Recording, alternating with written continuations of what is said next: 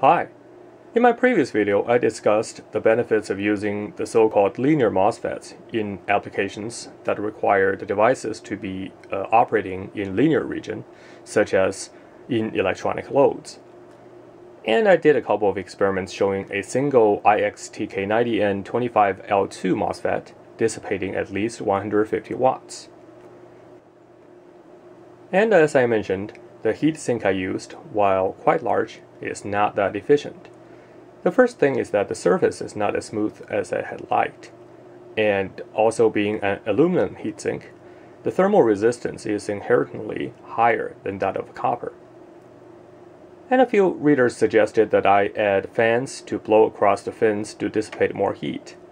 Well, as you can see here, I did have fans at the back. I just simply didn't use them because, given the thermal resistance, the chip was already at a very high temperature while the heatsink was still cold.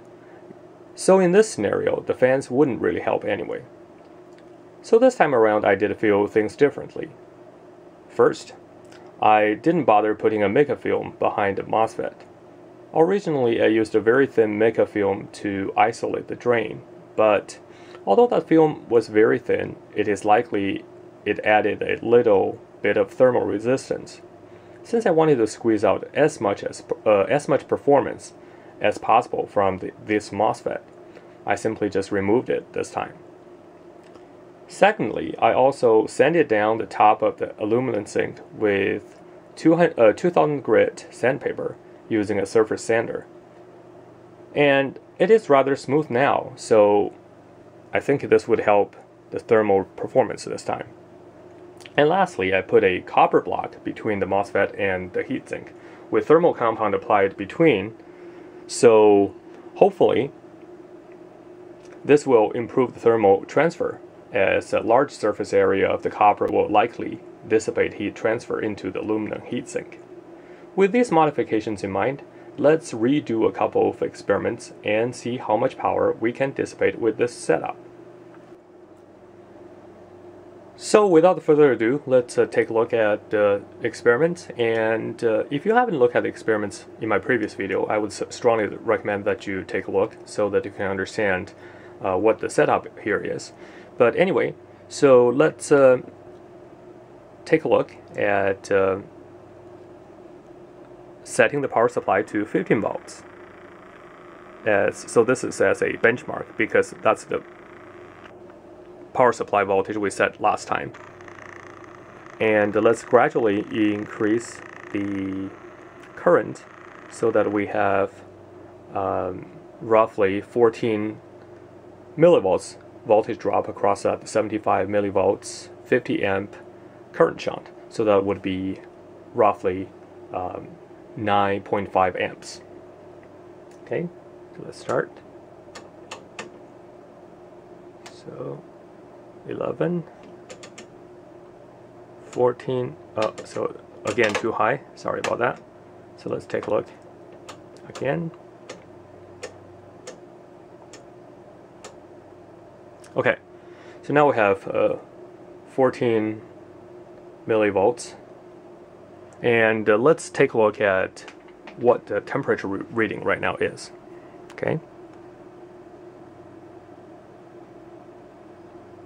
19, 28, 35, and that's about it. So if you recall last time, actually, when we were dissipating this much heat, this much power, the temperature rose almost to 90 degrees. So this time certainly is a lot more efficient. Let's start increasing the voltage, see how much more power we can dissipate. And let's take a look.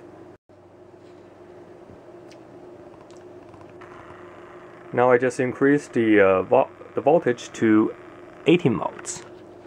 So now this MOSFET would be dissipating around 180 watts.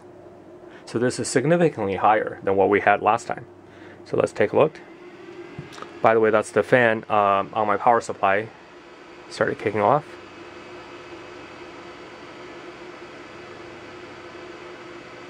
So we're right now 71 degrees, 72 degrees, okay? So that's actually still pretty good. So I think we can still push a little bit more. So now let me increase that to 20 volts.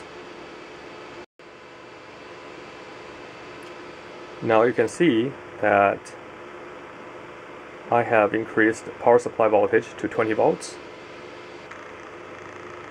And the current is still at about 9.5 amps. So now let's take a look at the temperature measurement. And I think right now it would be on par with what we had last time. So 53, 59, 61, yeah, sorry about that, 76,